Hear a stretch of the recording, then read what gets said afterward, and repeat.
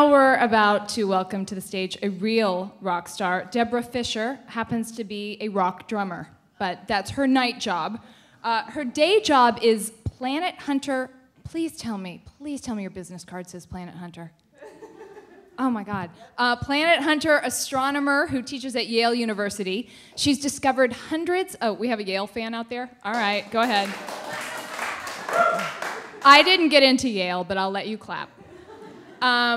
She's discovered hundreds of planets orbiting other stars and is now intensely searching for rocky planets orbiting our closest neighboring star system, Alpha Centauri A and B, which are 4.7 light years from the sun, where conditions might be right for the existence of life. So let's bring her to the stage. Debra Fischer.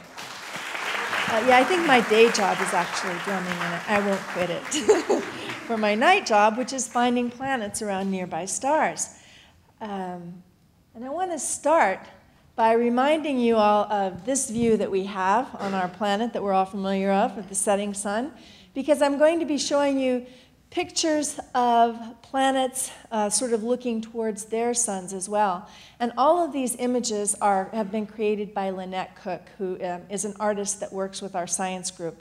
And she translates our data into images that are more familiar to normal people.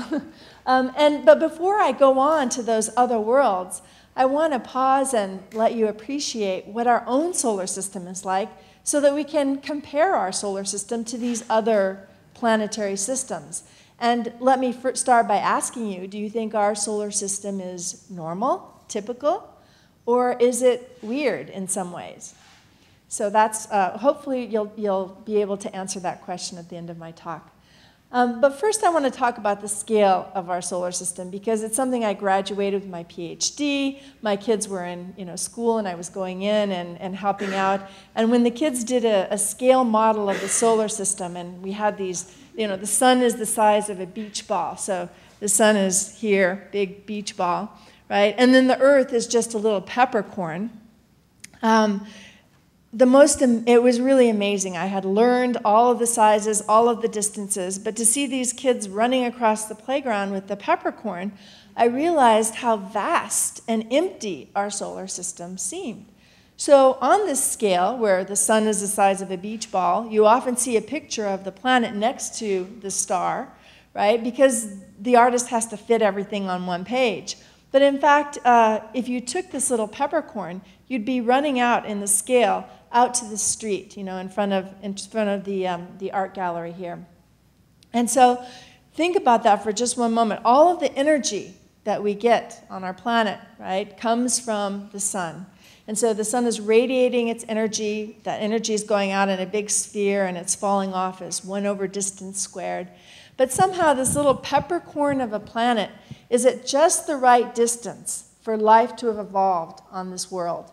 Okay? It's at a distance where if we had taken this peppercorn and moved it closer to the sun, it would have been too hot, and our oceans would have evaporated. If it was much further away from the sun, any water would have been frozen into oceans of ice.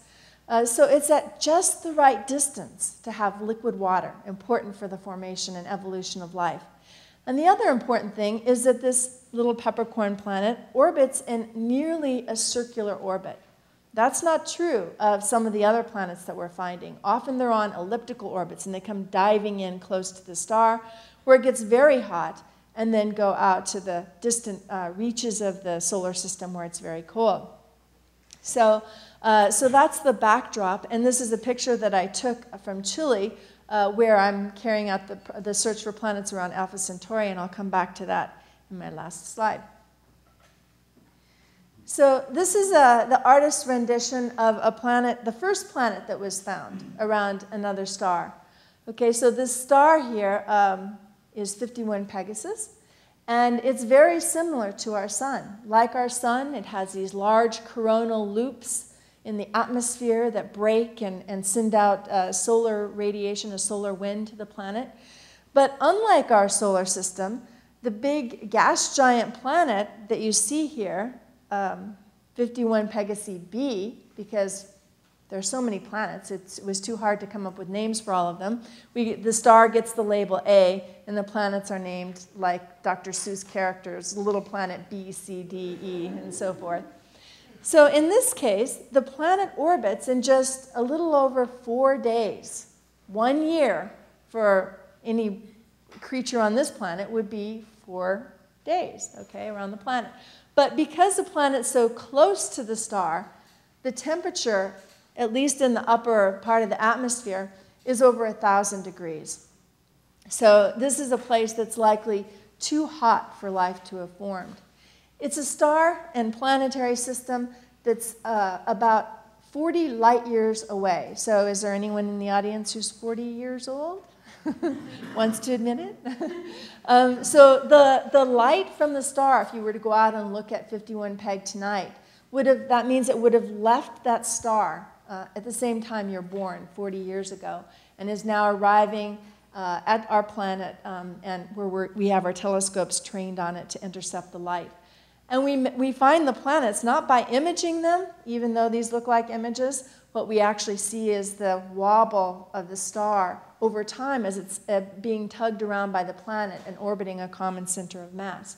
So 51 Peg is the first planet in the lineup that was discovered. This star, Gliese 876, here with 2 planets, okay, is about 14 light years away. So anybody in the audience 14 years old? The light from this star that we're seeing right now, left 14 years ago. And this, the large gas giant planet orbits its star about once every 30 days.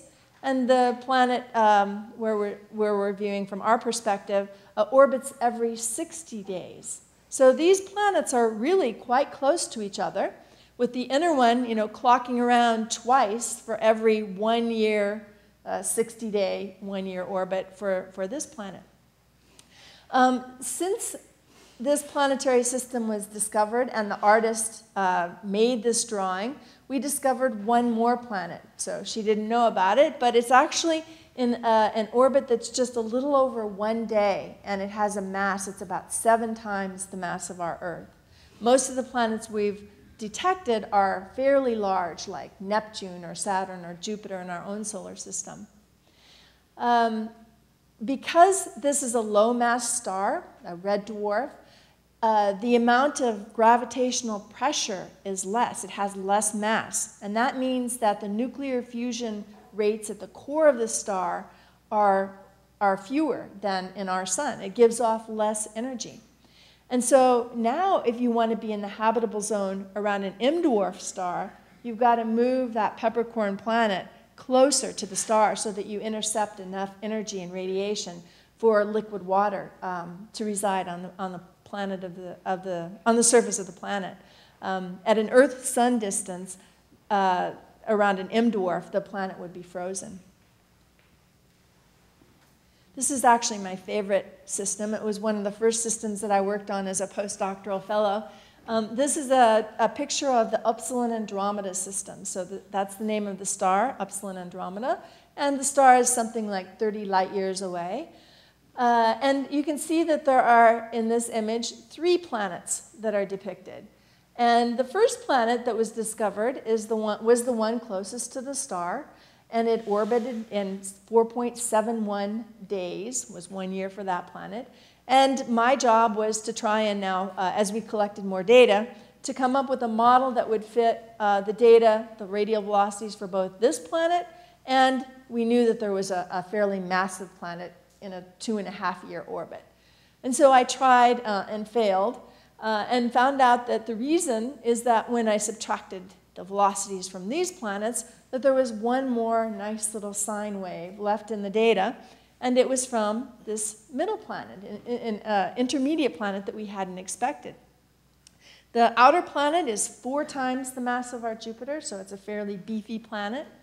The middle one is 2 times the mass of our Jupiter, and then the one closest to the star is about a half of a Jupiter, which is still 150 times the mass of our Earth.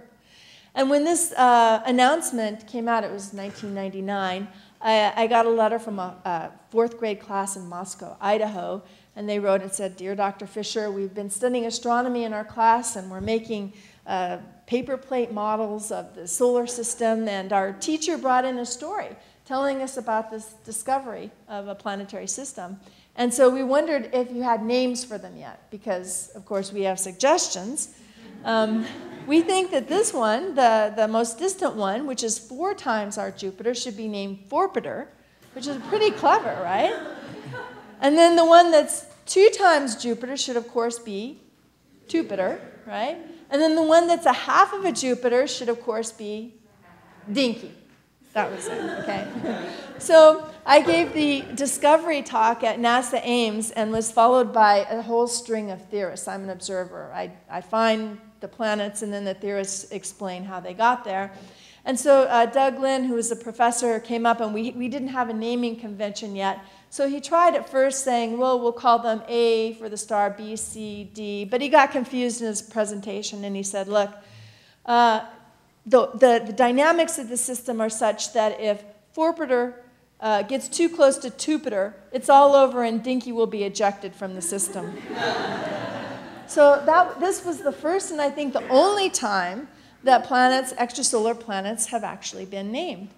That was all well and good until one of my colleagues went to, I think it was Space Telescope, where he was giving a talk, and he said, oh yeah, my colleague Debra Fischer calls them Tupiter, Forpiter, and Dinky, without any explanation that this was the 4th grade class, right?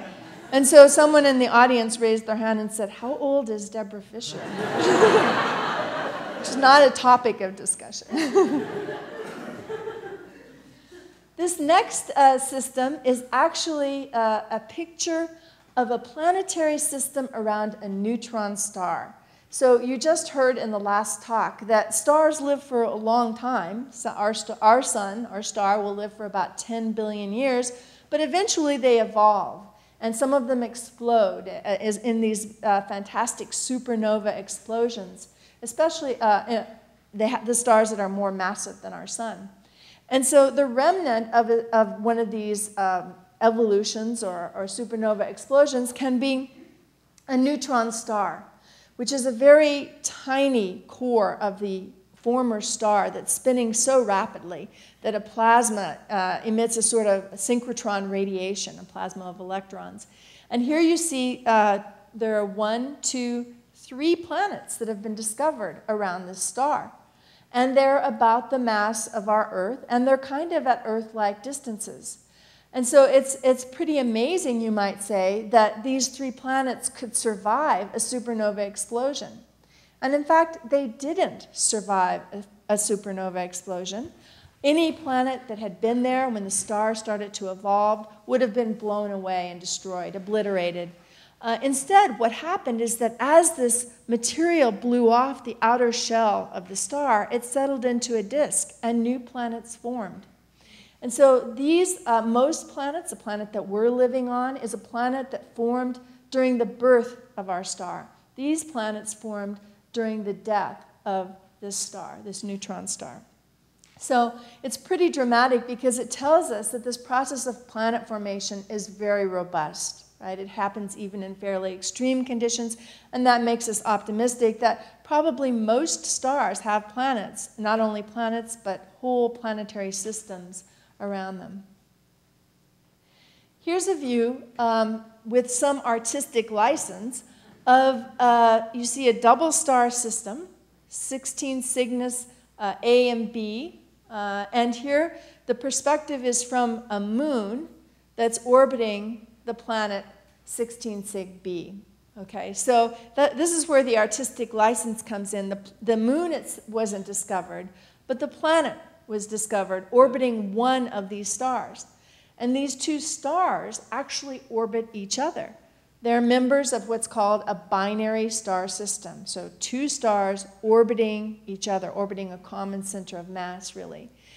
And so our sun is perhaps a little unusual in that it's a single star.